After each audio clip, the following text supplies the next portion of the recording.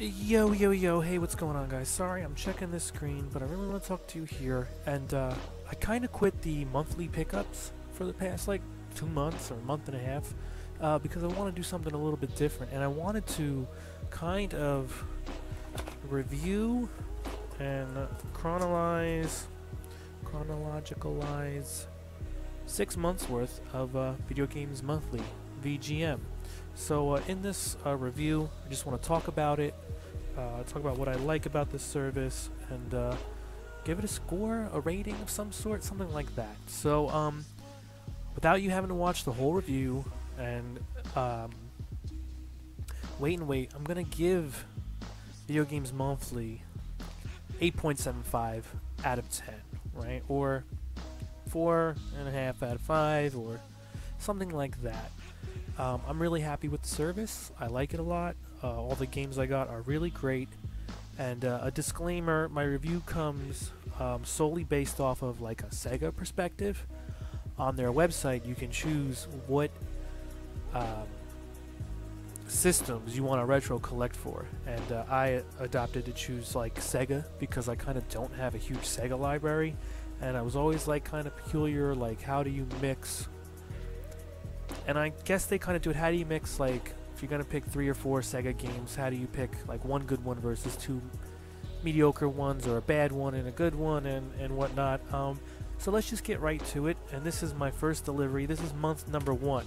So, you know, you get a Ren and Stimpy, which is, like, a little bit nostalgic. But then you get Urban Strike and an Outdoor Bass Tournament and this Demolition Racer, which this is just, like... This is crap.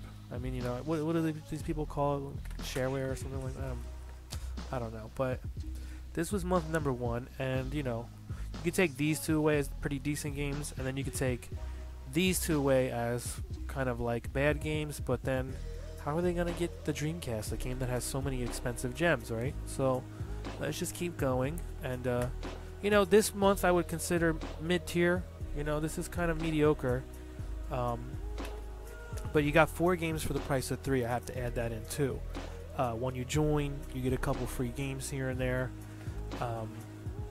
But it seemed to be that while I paid for 3, and maybe it was a mistake, I don't know, I was constantly sent 4. They give you 1-ups, free games, I guess somewhere along the lines. And it tells you here. Let's catalog that real quick.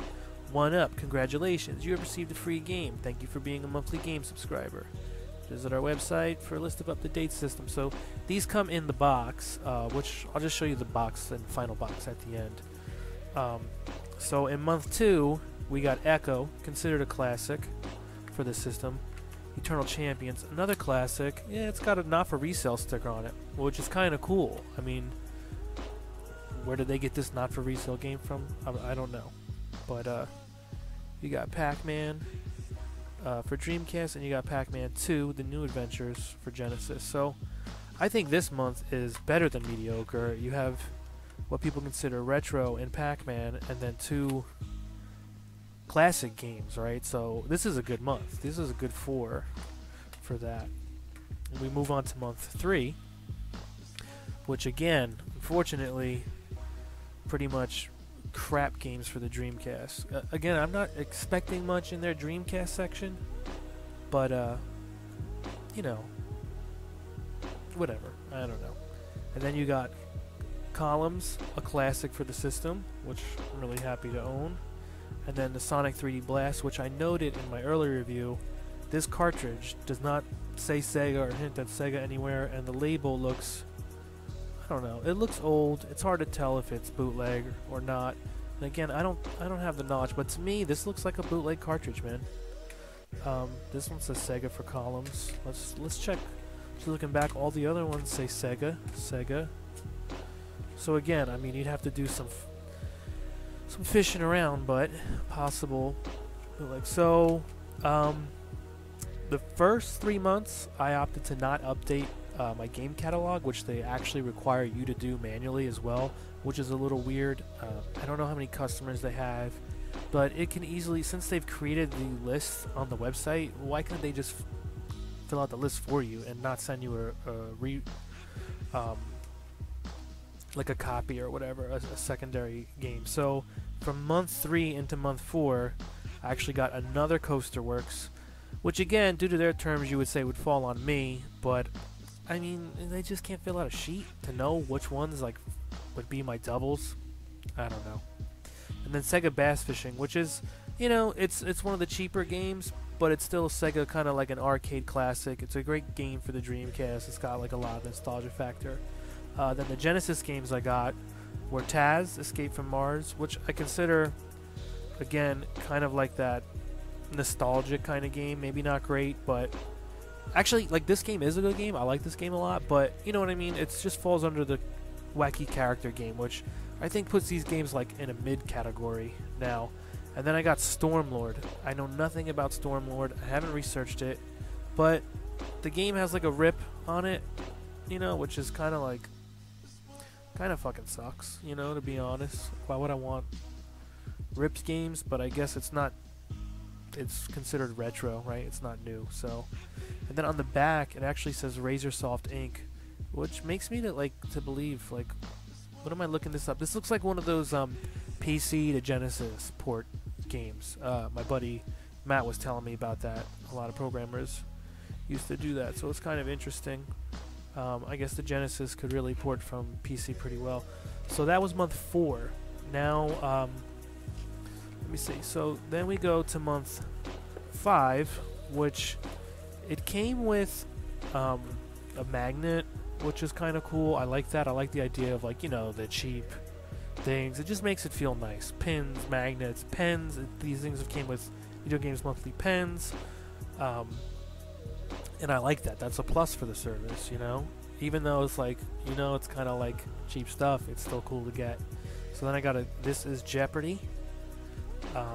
By Game Tech. I got Sega Marine Fishing, which I kind of love. You know, last month they sent me the Sega Bass Fishing, and then this month I'm getting Sega Marine Fishing. When does it end, right? But again, you look at it and I can't complain. It's Sega. It's, you know, produced by Sega, and it's fishing. Then in the same month I got box version, so I got a repeat of Eternal Champions, but it came in the box. So again, last time I just got the cart, they're not for resale. You know, one thing I didn't do was let's open the carts. So, alright, so you got the same thing, no instructions, but a cart. And it's cool because Sega, man, they just went ham with their labeling. And again, these have 2 separate spine logos, which is pretty interesting. And then on the front, they're the same, with the same product number, same artwork. Yeah. But then I have the not for resale, which is kind of cool. So, you know, it is what it is, man. If I can just get some instruction booklets online for pretty cheap, I'll have a pretty nice collection of Eternal Champions. Then, on top of that month, I got, I know I showed it before, but X-Men, a classic for Genesis, right? But let's open it up and see. Yeah, got the X-Men cart, no instruction booklet. Looks pretty genuine. Man, this Sega labels, man, they're not making it these days, alright? They're really wearing down. So that was the 5th month. On the 6th month, I got a yo-yo, which is really neat. And let's see, I got 1 Dreamcast, 3 Genesis. So for the Dreamcast, I got Choo Choo Rocket, which I think I owned and just didn't mark. Again, if you have a large library too, you have to fill out their sheet with the games you already have. So that can be tedious too. Like, who wants to sit around, catalog their initial catalog, then every time they get a game every month they have to recatalog, introduce. It's definitely for collectors, you know. Not someone you just get games in the mail. But you got the Choo Choo Rocket, Vector Man, which is a classic, right? It's a really good game. It looks legit. Spider-Man. What is the title of this game? I'm not so sure. Spider-Man / X-Men Arcades Revenge. Now again, this falls under the nostalgic category, you know? It's not a game, you know, it's a licensed IP. So, you know, you get Vector Man, which is a really good video game, you know, produced just for that purpose, and you get the nostalgic IP. And then we get another, like, sports class. So there's definitely a rhythm here, right? a sports game, a video game, a classic, a cheap game, and then like your other, which is a sports game. But this Barkley Shut Up and Jam, like, this is either a ridiculous troll or the review's a 10 out of 10. I don't know. When I got this, I was like, I can rest now, right? It's in the collection. So, you know, honestly, like I said, it's like 8.75, maybe even a 9 out of 10 for this service. I've had the service for 6 months. I showed you guys some of this stuff in my monthly pickups, but I just wanted to give a greater range and review of the 6 months and give it like a score. You know, I don't really review things for scores, but you know, 8.7 to 9 out of 10. I'm really happy with it. I'd like to continue it. Here is their logo for anybody who's interested, and this is my review of Video Games Monthly, VGM. Well, you know, it's videogamemonthly.com, and you know, you can use the acronym VGM. Later, guys. Peace.